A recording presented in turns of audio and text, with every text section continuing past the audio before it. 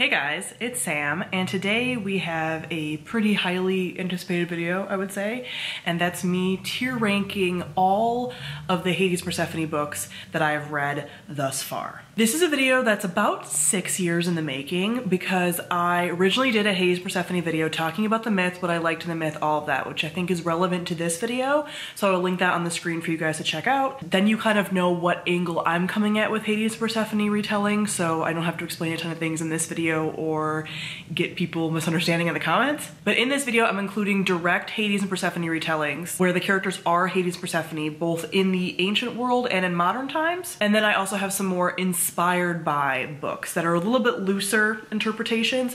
A lot of those have some crossover with other myths, especially Beauty and the Beast. So those are also included on this list, mostly because I prefer those.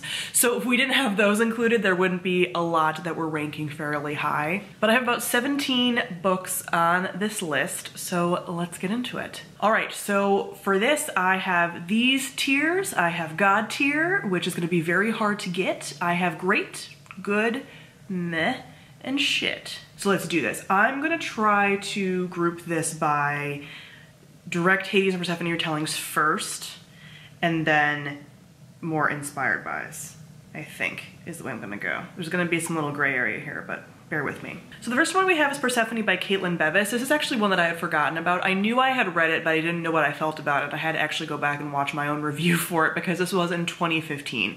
So because of that, some of these I read, again, like 2015, 2014, so my recollection of some of them is not gonna be perfect, but apparently I really liked Persephone. It sounds like this one hit the mark for me in a lot of ways as far as the characters and the characterization. That is my biggest thing with Hades Persephone retellings. To sum it up, if you didn't go and watch the video like I told you to, I like Persephone that has some spunk and fire to her and isn't just naive and innocent, because she wasn't. She's a powerful, badass bitch. I like a Hades who's not a total douchebag, but isn't just maybe a little bit more withdrawn because he's lived his life mostly in solitude, but really a decent guy and really likes his job as, like, you know, king of the underworld kind of thing, like does a good job, is caring about that. I also like an underworld that is not very typical, that has more of like a lifelike feel to it. So those are the major things, and Persephone had that. What was a little different about this one is, even though it is Hades and Persephone, it has, Persephone's like a teenage girl who figures out that she is a goddess and she has to be hidden away. And so her mom, instead of being like anti-Hades, which is usually how the myths and the retellings go, actually it's like a collaborative thing, and she hides in the underworld from other people, and they have to become married to like protect her. So it's much less of the borderline that the myth can get, because the original myth is, you know, a kidnapping. I prefer modernized retellings where she chose to go, and in this case this is like everyone kind of, you know, being like, yes, let's do this. So this one I would say is probably good. Maybe it was great, I don't know, but it's been so long since I read it that I can't really say, and it is a fairly short book, and I think plot-wise, maybe like a little but maybe this would be between good and great. I just can't remember a lot of it, sorry. Then we have The Star Touch Queen by Roshni Chokshi. This is still a retelling, but less so because it combines other mythologies, Indian, I believe, mythologies, and this one, again, I read it like 2015 or 2016. But the author did write this as a Hades Persephone inspired story, and I also really like this one. This one is one of my favorites. The writing, as far as Roshni Chokshi's writing, is superior to a lot of these on the list, because I do find a lot of Hades Persephone retellings, especially direct retellings, are not very well written. A lot of them are self-published, and I'm not saying that that's necessarily a bad thing all the time. However, some of these you can definitely tell they're self-published, and that's not a great thing. So this does not have that problem. The writing is really good. The characters are really good. She is very, like, the Persephone-esque character. It's not Persephone exactly, but the Persephone-esque character is very, like, spunky. And there's just, like, a lot of different elements that are added into this that aren't a complete redo of the Hades Persephone myth, because we have these other mythologies mixed in. So I really liked that, and I would put that into the great category. Then we have Everneath by Brody Ashton. This was not good. This is actually more, well, one, it's very like traditional 2012 YA in the way that it's written, so it's not written very well. But it's also not quite a Hades Persephone retelling. The main character is more of a it's a Eurydice Orpheus retelling, sort of. So let me try to explain. It's a modern day thing. They're not, I don't think they're using any of their actual names from what I remember, but it's definitely the themes are still there. The main character is almost, she's not like Eurydice, she's almost more of an Orpheus. It's very weird. She's almost like an Orpheus Persephone because she's in a love triangle with a guy who is like her, I think, best friend or something, but he becomes the Eurydice because he gets sucked into the underworld at the very end of the book. Spoiler. So she has to go and like try to retrieve him. And then the other guy is like a Hades, but again, he's much more of like a Hades bad boy. Am I gonna put this in shit? I think I might. I think I'm gonna put it in shit. I think it was really poorly written. I think I gave it maybe like a 2-star. It could be in meh, but this was very much advertised as Hades Persephone. I mean, look at the cover and everything. And it wasn't. Ooh, I'm gonna skip some of these because these are much more, these are inspired by us, so I'll get back to that. Ooh, another one, The Gatekeeper's Bride. I'm forgetting who this is even by. This was horrible. I read this last year. No, maybe 2019. What is time? And this is a prequel to a series that is Greek gods, inspired retellings, whatever. And this was so bland. The writing was so bad. And was there like an erotica portion? I'm not even sure. I blocked so much of it out. I tried to get through this on ebook and couldn't because it was so poorly written and so boring. And there was no flavor, there was no spice. The writing was just very much like, then this happened, then this happened. It was bad. And then it was a very traditional retelling, so it's like I was reading the same story that I've read before, except for poorly written. It was bad.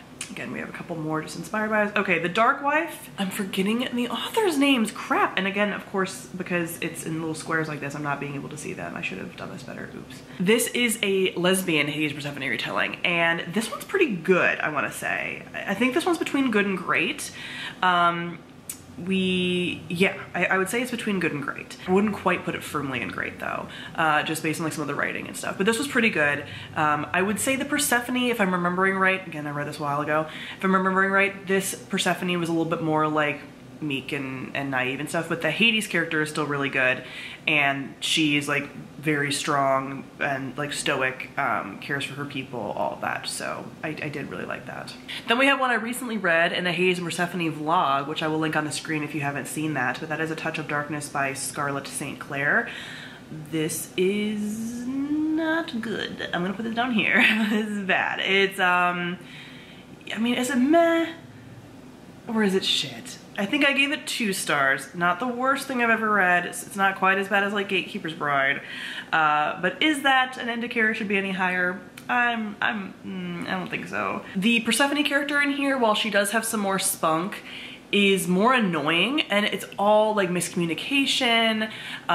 She is just really irritating, and I don't say that often about female characters because I know that's something that people say a lot about female characters, so I'm very careful. But she just always assumes the worst out of like everyone, especially Hades. And there's a lot of sex scenes in here, and it's just like so ham-fisted in because the author wanted to have sex scenes. Like the sex scenes and the progression of when they start having sex like just don't make sense. No, didn't like it. And it's like a multiple book series. Absolutely not. Then we have A Road by Any Other Name by Sarah McLean. This is a historical romance that is Hades Persephone, and it is pretty direct. Obviously it's not them, but the like themes and everything, like some of the beats and stuff are pretty similar, which is why I'm putting it in an actual retelling category, not an inspired by. I really like this. This is where the main character is a woman who's like a little bit older, not like older in our times, but for them I think she's like in her 20s or something. And she's had some scandals that weren't really her fault, and she hasn't gotten married yet and whatever. And something ends up happening where she gets in this like compromising situation with this guy that she used to know was like a childhood best friend of hers, and he lost his fortune and lost his title in a gambling situation when he was young, and now he's like gained a lot of his fortune back because he runs this gambling den, which is called like Fallen Angel or something. It's something like, you know, obviously like an underworld type setting. I think he tricks her into this. I think that's the whole like kidnapping aspect. He sort of tricks her into this. He puts her in a situation where it's not compromising, but everyone's gonna think that it is, so that she has to like marry him. And he does this for like his like fortune reasons, but then they end up like actually falling in love, and it's so good. I really like the chemistry between them. I liked that they had this like past, which isn't really a Hades Persephone thing, but they had this like past thing where she like loved him before, and they like had this, you know, this thing as like kids. And it's just, I really like it. And she has some spunk and some fire too. She does not put up with any of his shit. So I really like this. I'm gonna put this in great. Then we have The Goddess Test by Amy Carter. And this was a series that I really, really, really liked when I first read it. I don't know if it would hold up. I read it in like 2014. I don't think it would hold up. I gave the first book like 5 stars from, again, what I remember. This is, it's Hades Persephone, however, Persephone's actually a still existing character, but she's like left Hades, which like would never happen. But, so now we have people trying to like become the new Persephone, and so our main character has to go through this like test to become the new Persephone, and there's like much more like drama and stuff involved, and there's other like Greek gods that are like around trying to like sort of mess stuff up. I would say probably between like good and meh, but I really liked it the time that I read it. I'm gonna go off of my like gut there, and I like really shipped them when I first read this one. So then we have The Bone Gap by Laura Ruby, and this is actually one that it is a Hades Persephone retelling, but it's not the Hades Persephone retelling that I like, because it very much goes off of the actual myth where Hades is very much more portrayed as like a villain, like he like kidnaps this woman. So it doesn't really follow Hades and Persephone. The Persephone character is a like side character kind of in this like small town where she is with, I think like the main character's like brother or something, and then gets like abducted, and so she was almost like taking care of their family. Then she gets abducted by like the Hades character, who's like very vague, and they have to kind of go find her, but it more follows the like younger brother and like his love interest kind of, and it's just like a weird town, sort of like fabulism situation. For this reason, I'm gonna put it in matte. Not that it's necessarily a bad book, it's obviously award-winning, it has like stickers on the cover and stuff. But when I went into it, I was expecting Hades Persephone, you know, like love story, and didn't get that, which isn't really the book's fault necessarily. It just wasn't what I was expecting, because it was actually going off of like the traditional myth, which is not what I dig. So not the book's fault. I'm also gonna save this one because it's not quite direct. Okay, so we have Receiver of Many by Rachel Alexander, I think is the author. This one, I think I'm gonna put it in math. This one is very traditionally well loved by a lot of Hades Persephone fans. However, it is erotica. It is just a lot, and that's fine if you like erotica. I just happen to not, and I barely remember anything about the characterizations of the characters. I do know that he still has to like sort of kidnap her away, but it is to protect her. But they end up like having sex in his chariot as they're going into the underworld, and he kind of is basically like, and he is trying to be good about it, like he's not actually being rapey, but it's still very odd. And he's like, we have to do this to like solidify our marriage, to protect you from, I think like Zeus is trying to like hurt her or something, I forget. So, and she's kind of like, okay, like she's okay with it, but it's also just like, what? So the chance for us to see their relationship blooming is like not really there, and that's something I really like about Hades Persephone. I like seeing them like learn to kind of trust each other and everything. So I don't really have that, just a lot of sex. And I don't remember much else, which is why it's going in the Matt category. And then, okay, the only other one that's like a serious retelling, because the other ones have some overlap with other things, is Lore Olympus. This is the webcomic on Webtoon, soon to become an actual bound up book of many of the episodes. This is a direct Hades Persephone retelling, and of course this is going in God tier. Of course, everyone mentions this series to me all the time, even though I have read it. And now, for a while I hadn't, but I have and 2019 is when I started it. This is a direct Hades Persephone retelling. It's one of the best ones. The art's really cute. I don't love the personification of Persephone. That is my one complaint about the series. She is so innocent. They're leaning much more into her as like the spring goddess. Hasn't quite come into her power.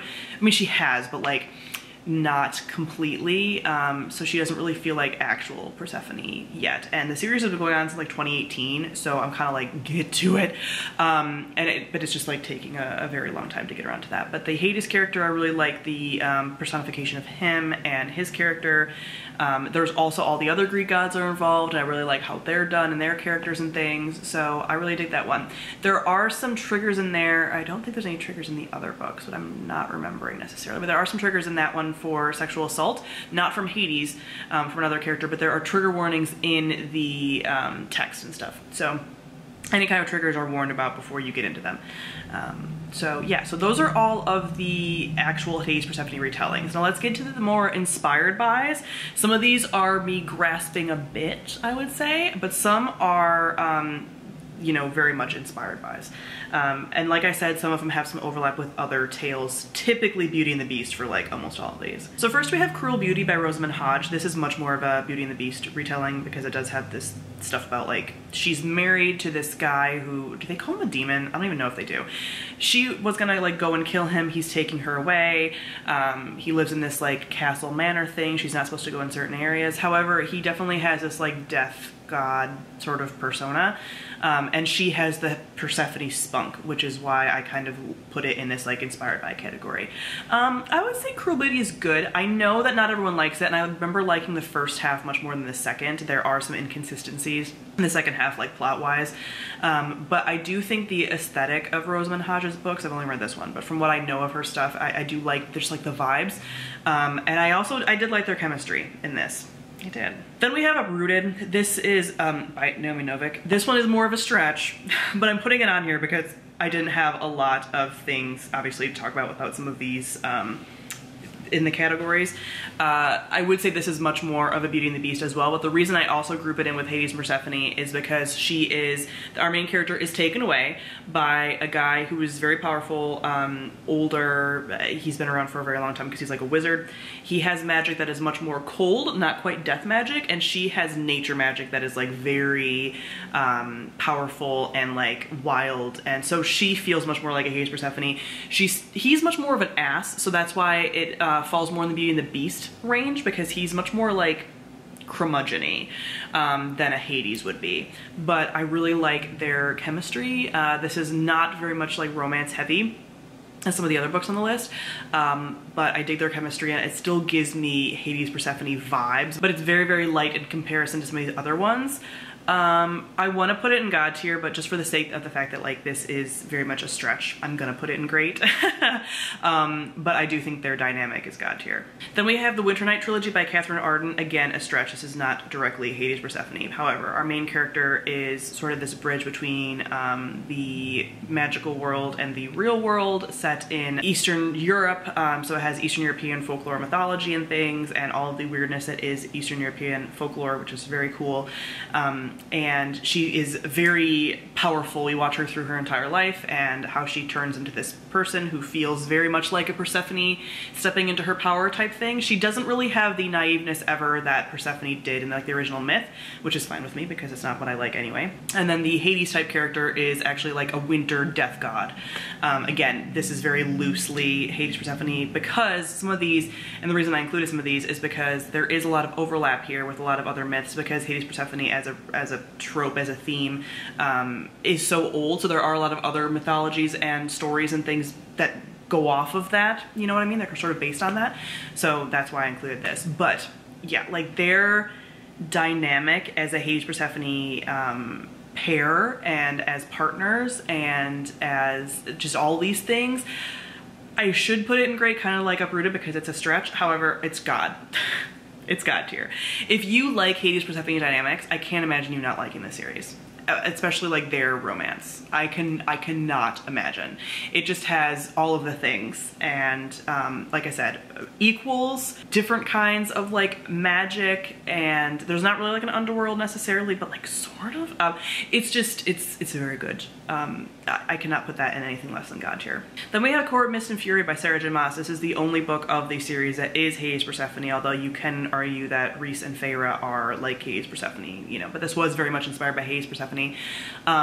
This is good. I would say I really dig this. This is very much set up as Hades Persephone. She gets like stolen away to his like kingdom, and on the outside people all think that it's like an evil, you know, place, and there is that element to it that he uses to kind of cover up how good the like Night Court, which is what their court is called, is. I'm sure most of you have read A Court of Mist and Fury, so I don't need to overly explain. But Feyre in A Court of Mist and Fury, as much as I don't like her in the rest of the series, has the fire and spunk of a Persephone character. It's very much shown that her powers are just as powerful as his, and she can be very fearsome in her right. And I dig their vibe. I think I'm gonna put it in God tier. I don't know, I'm doing it, I'm doing it. I think for a Hades Persephone inspired story, again, I think this is so good. Viewing this almost as like a standalone, not so much something within the rest of the series, which I know is hard to do, but I think Rhys does feel very much like a Hades character, with his like caring about his people, having a bit of a facade, not being a complete asshole, just being maybe a little bit more like closed off at times. Yeah. I think it's God tier. I don't know. Then we have A Deal with the Elf King by Elise Kova, and this is a blend of Beauty and the Beast and Hades Persephone. Leans a little bit more Hades Persephone, I would say. She is a human that is the human queen, so she has to go to the elf kingdom and become married to the elf king in order to like balance the worlds, and he has this sort of like death magic, they call it. However, you don't really see a lot of how it's really connected to death, but it's supposed to be connected to like the beyond, which is their like death. And there is separations between those worlds, but he's connected more to that world. She has nature magic, so it's much more of like a Persephone character, and she is allowed to go back to the human world like once a year, so again, much more of like a Hades Persephone kind of thing. This was okay, I would say. I know a lot of people don't like this and some of the writing in this, so check out other reviews if you do want to read it. I didn't mind it though. This is not the worst thing I've read. Again, we have these to like contend with as being like some of the worst. But there is a little bit of just like some of the things about the plot outside of the Hades Persephone stuff is like not super strong, and that's not great. But she does have more of the spunk. He's a little bit more of a jerk. So again, he leans more towards like a beast character than a Hades character. But I would say that he does care about his people, but he leans more beastly in that way. And lastly, we have Keturah and Lord Death. This is an older YA story. Keturah is in the woods at the beginning of the tale, and she is going to die, and she meets the personification of death, meets actual death, and basically makes a deal with him. She starts telling him a story, which has a very Scheherazade element to it as well, but starts telling him a story about basically her meeting like her one true love, and he basically says, well, if you can do that, like I will not take you.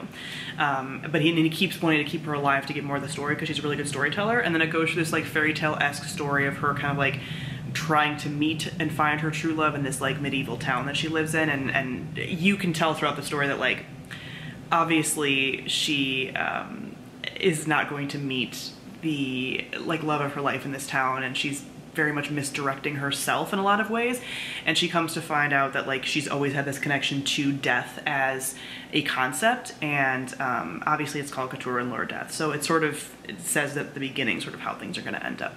But I did really like this one. I would put this into great because we don't get a lot of the other Hades Persephone elements. You do get their sort of like bond, but you don't get a lot of it. It's much more almost like implied, like because he just is, you know, kind of coming back and forth and being like, Keturah, like you need to, you know, do this, like we had this bargain.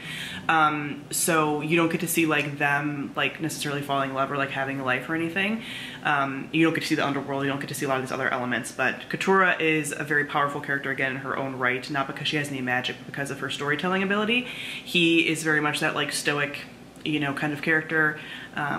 And all of that. So I would say that you don't have all of the Hades Persephone elements to put it into like a God tier, but again, very close. So that is it for my ranking of all the books that I have read that are Hades Persephone retellings or inspired bys. I feel like I might have read more inspired bys potentially, but I couldn't think of them at this point, so there might have been some that weren't on here that I have read, but that is it for all of them that I've read so far. So based on my recommendations, let me know if you have any other books that I should read that are Hades Persephone retellings. I think there are some coming out this year, which will hopefully help, but this is why I've put this off for so long and actually recommending my favorites, because my favorites, besides Lore Olympus, are like not actually retellings, like direct retellings.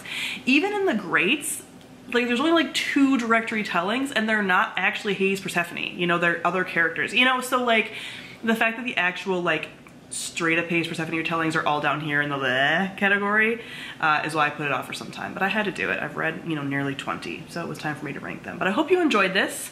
Comment down below and let me know your thoughts. Thank you all for watching, and I'll see all of you guys soon. Bye.